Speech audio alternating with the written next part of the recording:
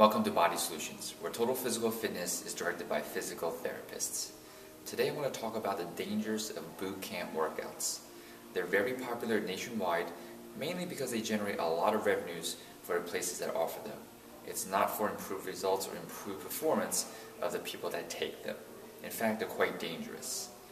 A lot of the movements in boot camp workouts involve these athlete or explosive martial arts type movements that are touted as being functional, that give you full body workouts.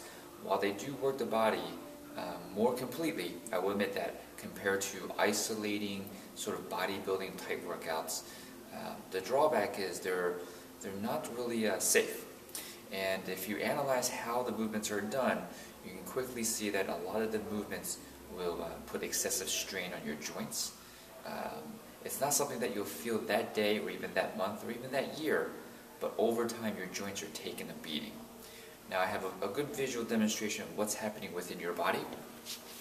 If you simply take sort of this, I have a TheraBand, that's red, tied to a weight. If I move my joints in nice controlled speeds like this, you can see how the tension within the band is the given weight. In this case it's 2.5 pounds.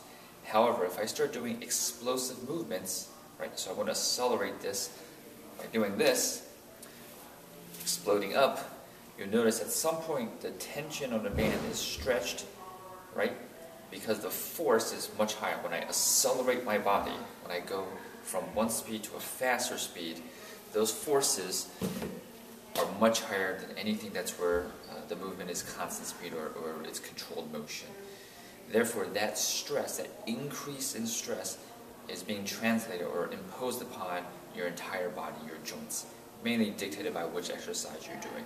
So the more full body the movement and the faster, the more explosive that you're doing, that means that stress is going through all those joints.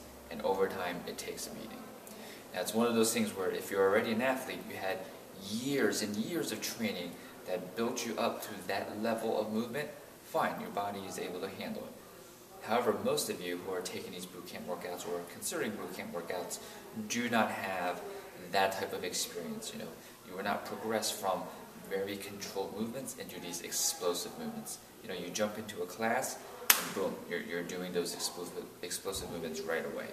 So just be careful about the dangers and think twice before you enter a bootcamp workout.